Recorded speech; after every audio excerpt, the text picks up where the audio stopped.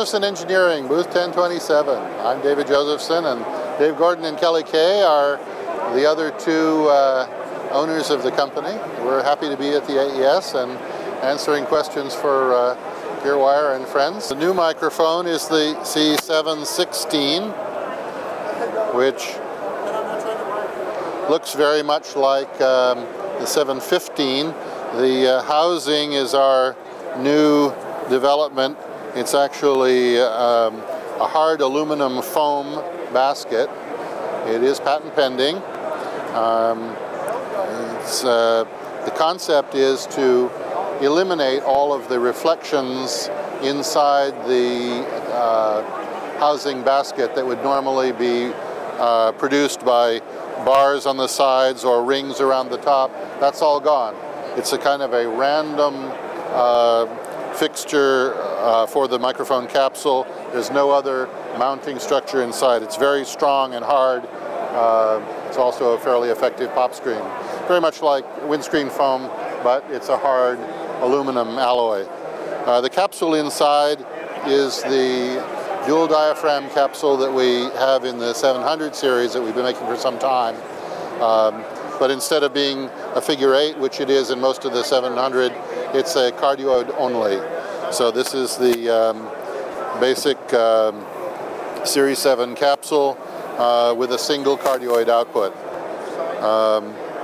This microphone looks very much like the 715, which is over here, which is the same housing, but on the back there is a little port that with the provided screwdriver you can put in and turn the shutter in the back to change it mechanically from cardioid to omni. Is there a reason the shoe having switches, electronic switching in the body? Is there a reason to avoid that? They break.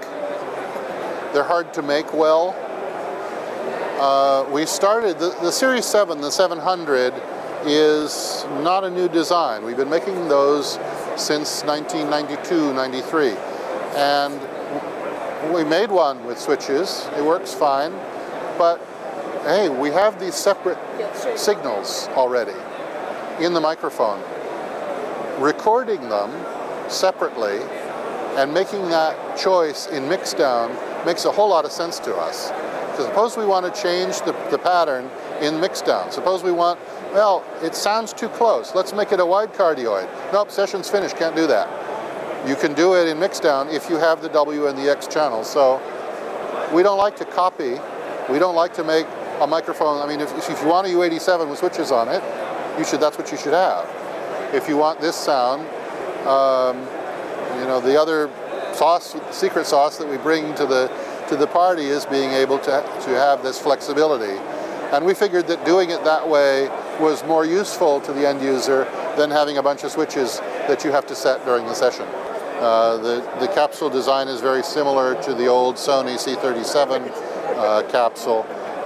And this is a large diaphragm, but single diaphragm microphone. And it has a particular sonic character that is a lot of people find very useful for studio work. It's a very gentle, high-frequency roll-off rather than the sharp peak and more rapid roll-off that you would expect from a dual diaphragm capsule. The basic capsule from the Series 7, that is the figure 8 in the 700 and the capsule in the 716, is derived from the Siemens AKG CK12 design. That was a very significant advance by Siemens in 1954 when they came up with it. We have improved it fairly significantly. It isn't any easier to build than it was, which is why AKG stopped making it. We've made some changes and improvements, but it has a particular, very precise sound in cardioid, and it's very much present without being hyped. So we used that capsule for the figure 8 in the 700. in cardioid for the 716. So anytime when you would want a really precise, not punchy, but present sound, you would want to use that. The capsule in the 715 is a completely different animal. It is a single diaphragm. It's large diaphragm, but it's a single diaphragm. I don't know if you can get a picture of the backside very well, but this capsule is derived from the large single diaphragm design that first came out in the Sony C37. It actually came out before that in a microphone made by Teladi in Germany, but it has a mechanical shutter in the back to change it between cardioid and omni. But it has the presence peak at the 10-12 kilohertz range is the same height as the presence peak in the CK12 design, but it's broader and it rolls off much more slowly.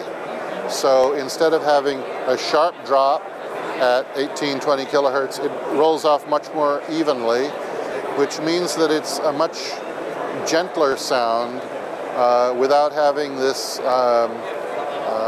fairly steep phase shift that you would expect at the high end. So it's a different tone color from the CK12 design, and we find people using it for instruments and singers that might sound too harsh otherwise. It's not something you can correct with EQ. It's not a matter of rolling off the highs. It's a matter of where the roll-off is happening more gently.